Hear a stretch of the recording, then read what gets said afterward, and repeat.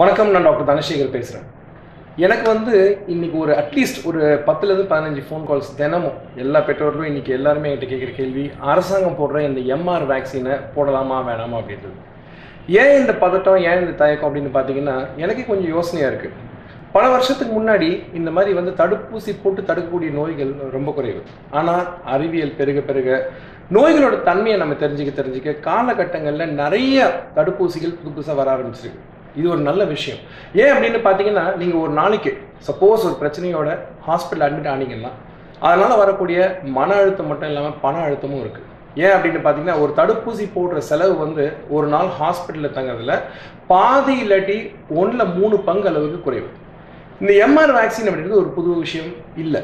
ஏன் அப்படின்னு பார்த்தீங்கன்னா, கடந்த பல வருஷமாக பல தடுப்பூசிகள் போட்டுகிட்டே இருக்க அரசாங்கம் இன்னைக்கு காலகட்டத்தில் இந்த எம்ஆர் வேக்சின் அறிமுகப்படுத்திக்கிறதுக்கான காரணம் இந்த நோய் அதிகமாக பரவ ஆரம்பிச்சிருக்குன்ற ஒரே ஒரு முக்கியமான ரீசனுக்காக தான். நிறைய விஷயங்கள் கேள்விப்படுறேன், ரொம்ப வருத்தமாக இருக்குது. எல்லாரும் சொல்கிறாங்க இது ஒரு டெஸ்ட் ஊசி, ஃபாரின்லேருந்து இங்கே வந்திருக்கு, அதனால தான் இங்கே போடும்போது நம்ம மேலே டெஸ்ட் பண்ணுறாங்க அப்படின்னு. கிடையவே கிடையாதுங்க. இந்த தடுப்பூசியை நம்ம ஊரில் இருக்க ஒரு லேப் தான் தயார் பண்ணுது. அதே கம்பெனி தயார் பண்ணுற மற்ற ஊசிங்க எல்லாமே இன்றைக்கி ரொம்ப பிரபலமாக இருக்குது. அந்த வேக்சின் ரொம்ப சேஃப், இந்த தடுப்பூசி ரொம்ப சேஃபான விஷயம். இது முதல் விஷயம். ரெண்டாவது விஷயம் இது டெஸ்ட் பண்ணுறதுக்காக என்னமோ பண்ணலை.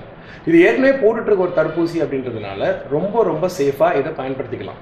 இது எனக்கு மட்டும் இல்லாமல் என்னை சார்ந்த நண்பர்கள், அது மட்டும் இல்லை என்னோட குழந்தைங்களுக்கே இந்த வேக்சின் போட தான் போகிறேன். இது ரெண்டாவது விஷயம். மூணாவது விஷயம் என்னென்னு பார்த்தீங்கன்னா, தடுப்பூசினால் ஒரு தொந்தரவும் கிடையாது.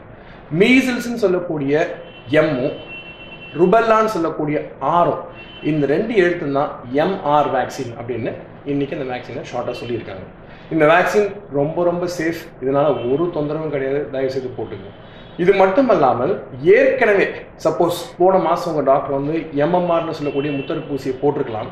அப்படி அந்த ஊசியை போட்டிருந்தாலும் கூட கட்டாயமாக நீங்கள் இந்த வேக்சின் போட்டுக்கிறது தப்பு கிடையாது. ஏன் அப்படின்னு கேட்டிங்கன்னா, இந்த தடுப்பூசி போட்டிங்க அப்படின்னா ஏற்கனவே போட்டிருக்க அந்த தடுப்பூசிக்கு உண்டான சக்தியை இது அதிகம் தான் படுத்துங்க தவிர எந்த விதத்துலையும் குறைக்காது. ஸோ பெற்றோர்களே தயவுசெய்து தயங்காதீங்க. இன்றைக்கே உங்கள் ஸ்கூலில் உங்கள் குழந்தைக்கு ஒரு சீட்டு கொடுத்து அமைச்சிருப்பாங்க.